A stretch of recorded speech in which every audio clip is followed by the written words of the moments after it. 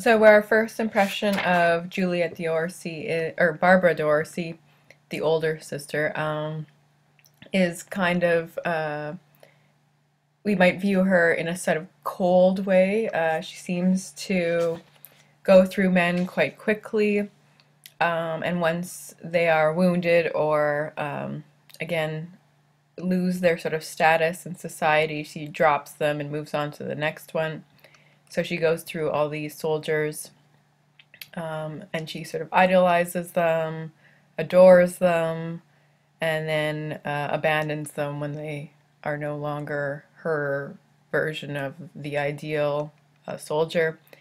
So she does this with Captain Villiers, Jamie Villiers, who Juliet D'Orsi will go on to describe, but she's moved on to Taffler, it seems, right? So Taffler's her new man.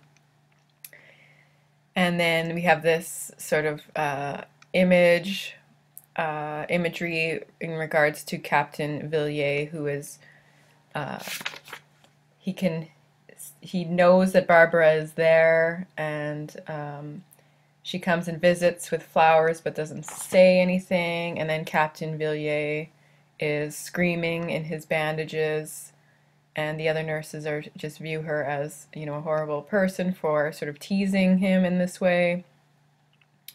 And they have to administer morphine when she's left. Captain Villiers, she says, has been trapped in fire and his vocal cords were destroyed as he swallowed the flames. So she, Juliet D'Orsi, I'm going to get the names mixed up the whole time, but Barbara D'Orsi, uses men in this way, right? So she has dated Captain Villiers in the past. Now he's all in bandages and wounded. And then she's moved on now to Taffler, who is the pinnacle of sort of soldier masculinity at this point, right? He looks like a boy's own annual hero. And she is now moved on. So she's somewhat of a sort of social climber or socialite, and would be dating all the most handsome war heroes at the time.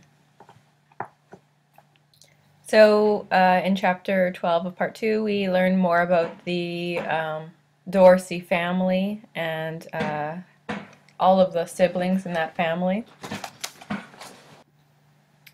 So in the transcript of the interview with Lady Juliet D'Orsi, she describes what it was like to grow up during this time. At the time, she was only 12 years old, so very young. And she would have lived at St. Albans, where all the wounded soldiers would come to sort of heal themselves.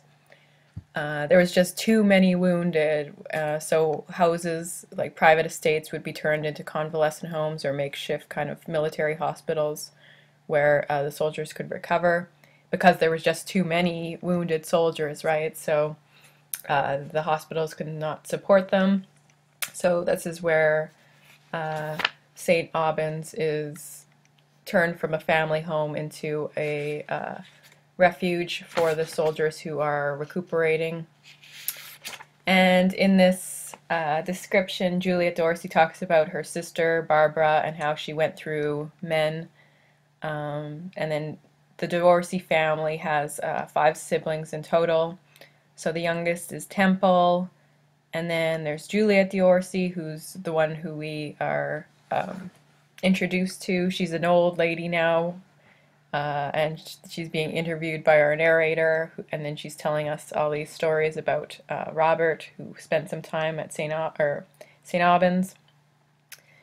And then Barbara's the older sister, and then there were 2 brothers as well, Clive and Clive, and then the other brother is Michael.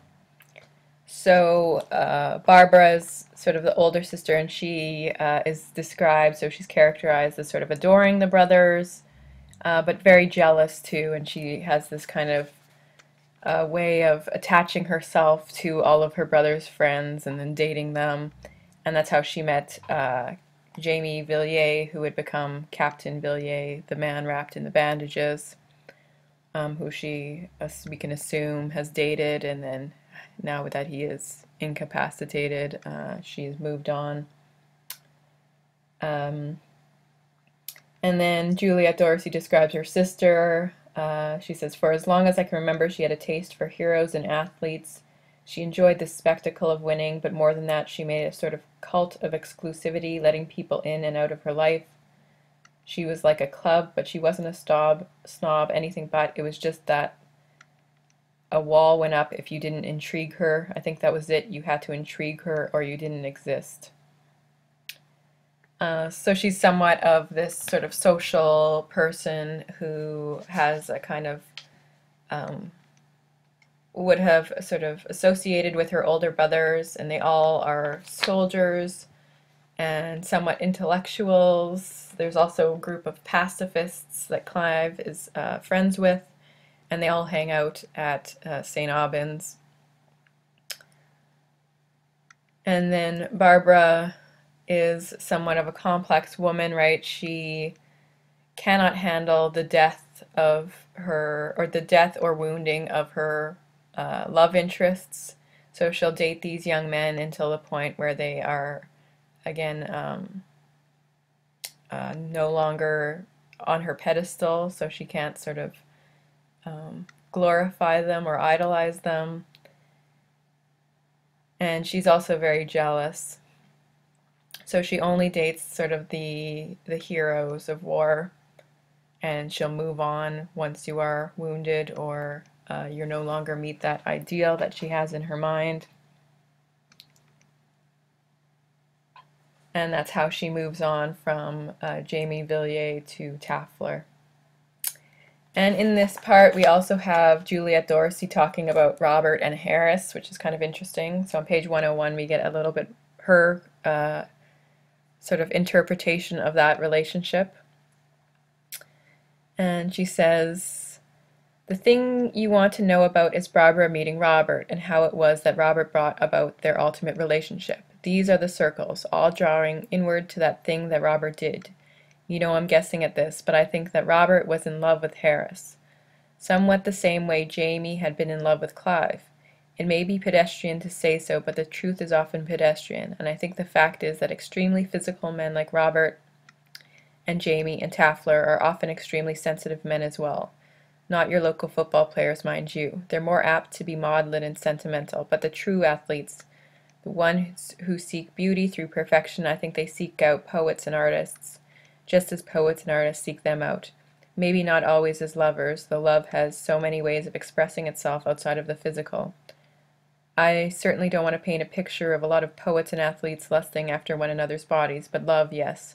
Robert, though he never said so, loved Harris. It was clear in the way he dealt with his death and in the way he spoke of him afterwards to me. The war was part of it too. You cannot know these things. You live when you live."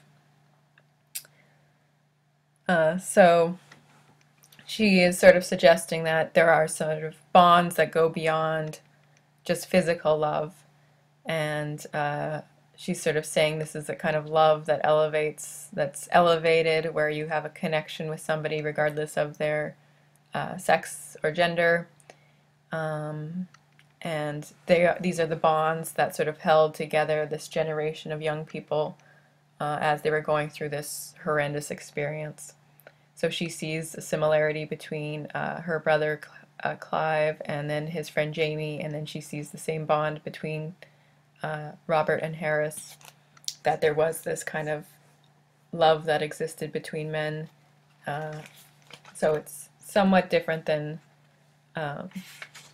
she's not saying it was a sexual love, but she was saying it was a bond that was important to them and made a difference in their lives, and they were touched by this other person's presence in their life.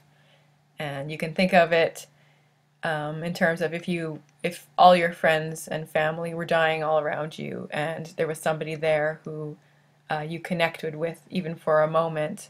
That's how these young people sort of existed for one another. They were important bonds, even if they were temporary and fleeting.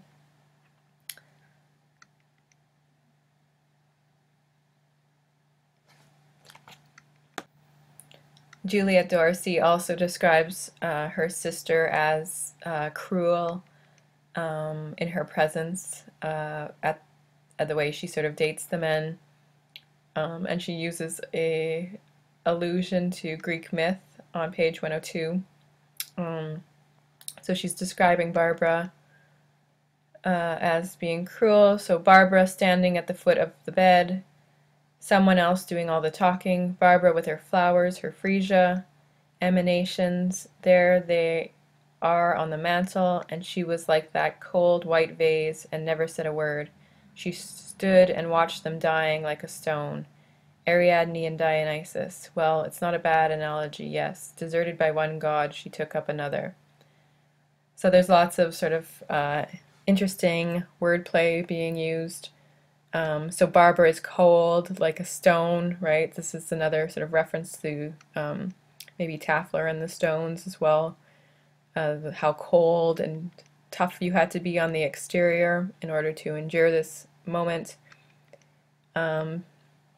And then the Greek myth, Ariadne and Dionysus. Ariadne would have been, so in the myth, Ariadne was with, she was supposedly helped the other god, Theseus, defeat the Minotaur, and then she moved on to Dionysus, which is another god. So that's sort of the reference that Juliet Dorsey is making of Barbara, in the way that she sort of idealized these war heroes and then moved on from one to another once they stopped being like heroic or godlike figures to her.